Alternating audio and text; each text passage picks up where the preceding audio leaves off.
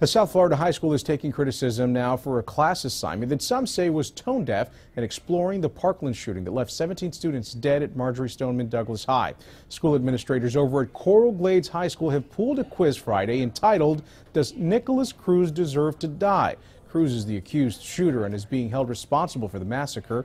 Prosecutors have said they plan to seek the death penalty against him. The quiz dealt with the Constitution's 8th Amendment, which prohibits cruel and unusual punishment and the death penalty.